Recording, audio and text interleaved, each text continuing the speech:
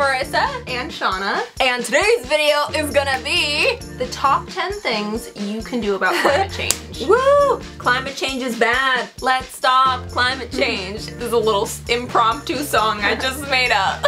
So recently we went to the GCAS summit last week in San Francisco with the United Nations Foundation, which we love, our UN fam, and we learned so many things about climate change and helping the environment, helping the world, making it a better place, and like little things that we can all do to help make the world a better place, because that's what we're here for. Yep. So we wanted to share with you guys some of our tips, some things we learned, some of the footage from the event, which was awesome. There were so many like senators and like prime ministers and fancy like people there. Oh my gosh, it was an amazing event. I feel like we both learned so much that we wanted to bring and share with you. Yeah, I've never felt so unimportant in my life because I'm like, I'm not a prime minister. But yeah, so we wanted to share some things with you guys because we know that you guys are really passionate about helping the animals and the earth and the planet and the environment and the air and everything. So coming at you with our tips. So thank you to the UN Foundation for sending us to the summit and always supporting our channel and encouraging us. That's a kiss for you guys. And make sure and give this video a thumbs up. First 1,000 likers are gonna get a wish. It's gonna happen. Panda Fam wish only for the first 1,000 thumbs upsers. And subscribe if you're not already. And also comment your favorite hack down below that we shared in this video. I'll tell you mine at the end. On to the hacks. So one of the highlights of the trip was talking to Aiden Gallagher. Yeah, I know. I can't believe he is only 14 years old. I know. I would think he was like 18, like, because he's so smart. He's so mature. He's so smart. Anyway, Aiden's been a vegan for a few years now, and his big takeaway is to have a meatless Monday, so to not eat meat one day of the week. Yeah. Yeah, and you definitely don't need to be a vegan or vegetarian just to cut back like a little bit of your meat intake. And cutting back slightly can help reduce greenhouse gas emissions worldwide, and it can reduce like the worst effects of climate change. So you don't need to like cut it out completely, just reduce it a little bit, one day a week. So we talked to some Olympic athletes. Don't forget that while your parents might make a lot of rules, you can also influence them a lot too. So have more conversations with your parents because they can vote, and while you can't, you can this is your chance to tell them what to do. Yeah, I don't think it's ever too early to get involved in our political system and understand what's going on, who our representatives are within the city you live, the state you live. Protect our winners. So if you can't vote yourself, you can still encourage older relatives to vote. Yeah, pressure old people to vote. Yeah, actually, so food waste is a huge problem across America and around the world, actually. And if you store, like one quick tip is storing your fruits and vegetables at the bottom of your fridge because it's the coldest place on your fridge and it keeps them good for longer. Also, another little tip is that you can actually wrap salads and herbs in a damp paper towel to prevent them from drying out and keep them much fresher. Everything. So bananas, this is a really interesting thing. You know, bananas is the world's favourite fruit. I have a real love of bananas. And actually, when I was lucky enough many years ago to go on vacation to Costa Rica and went to a banana plantation and learned that a banana takes 3 months to go from a little tiny banana to the bananas that we get and eat and enjoy today. That little banana's taken 3 months to get to your fruit bowl. So you better not be leaving it to go rot and throw it away. Yeah, very true. Because that banana has worked for you. You better work for it as well. So think about the food that we all waste. You know, it's such a shame. So bananas take 3 months or longer to grow, and that's a lot of time. So when your bananas turn a little bit brown, don't just throw them away, because brown bananas actually have a higher level of antioxidants than yellow or green bananas, and they're also way easier to digest. So if your bananas are like really, really brown, then you can actually turn them into like the most incredible, delicious banana bread or banana muffins. And this is a great hack if you love banana bread like I do.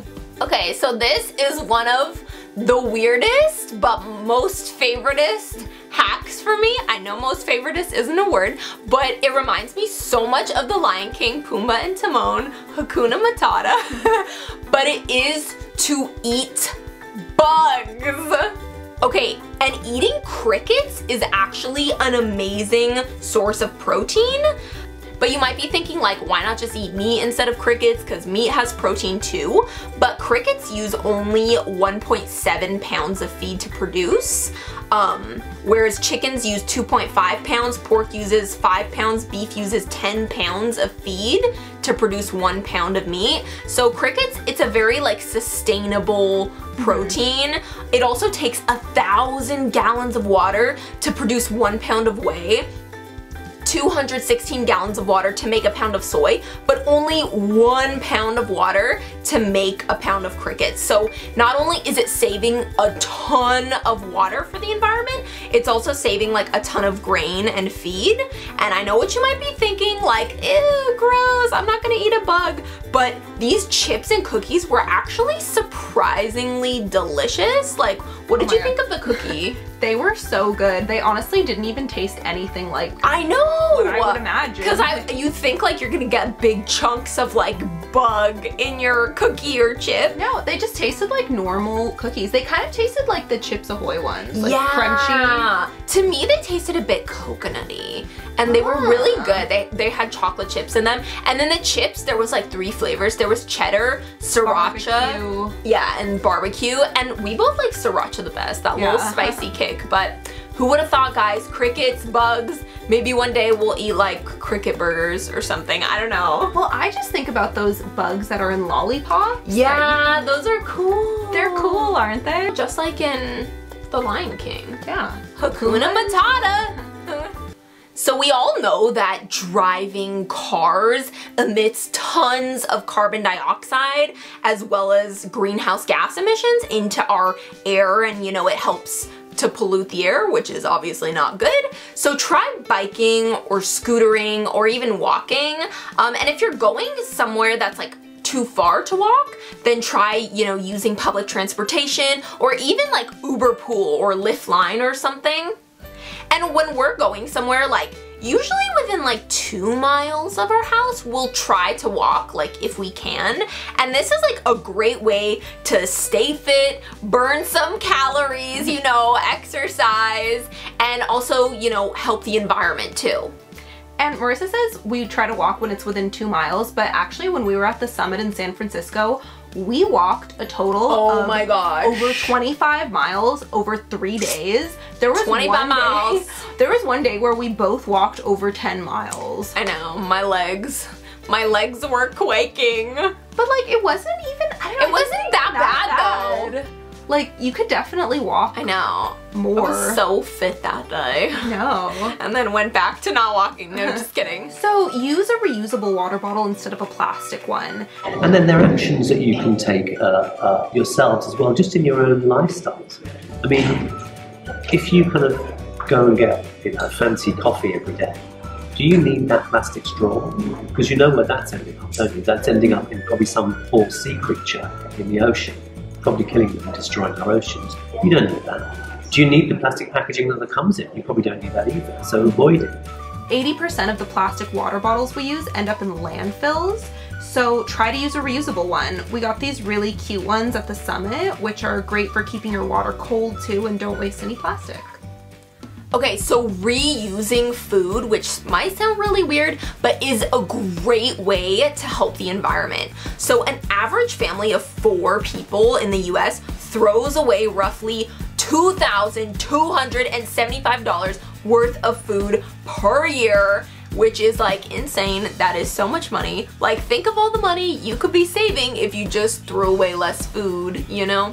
And I know we mentioned earlier that like I love making banana bread when my bananas get brown. And another thing I like to do is like when my vegetables start to get like, you know how when they get a little flimsy and shrivel up a bit, I like to turn them into a huge, delicious pot of soup. And this is a great way for the vegetables to, you know, stay good longer.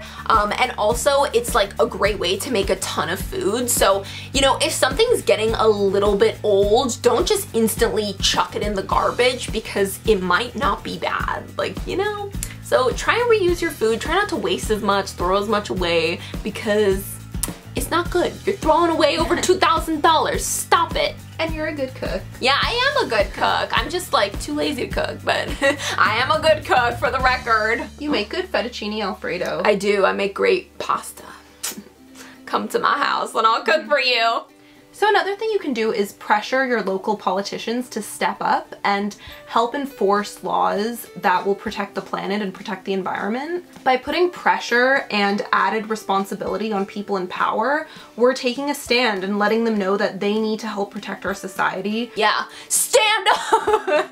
I just want to go up to a politician and yell, stand up! In their face.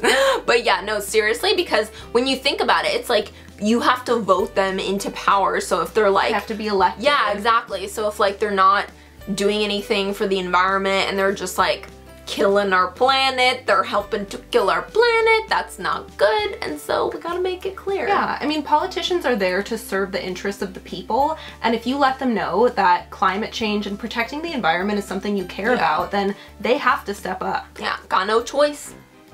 So thank you guys so much for watching our video on how to help climate change and little things that you can do to help save the planet. My heroes, my Panda Fam heroes.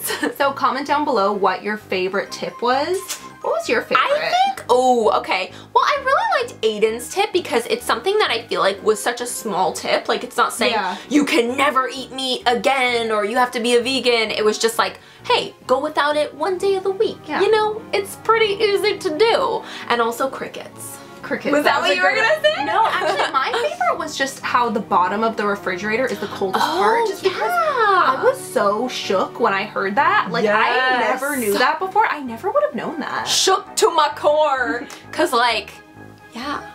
I mean, like, who knows? Who thinks that? of that stuff? Like, I just think like the fridge is the fridge. It keeps everything equally cold. Like, I don't think like, oh, the top, the bottom, the middle, the sides, the little door. But yeah. So next time I have something that's gonna go bad quickly, like strawberries, I'm gonna put them in the bottom. Put it in the bottom. Put it in the bottom. So yeah, oh, give this video a thumbs up. First 1,000 thumbs up. Gonna get a wish. Do you want to have $1 million? It's gonna happen. Just kidding.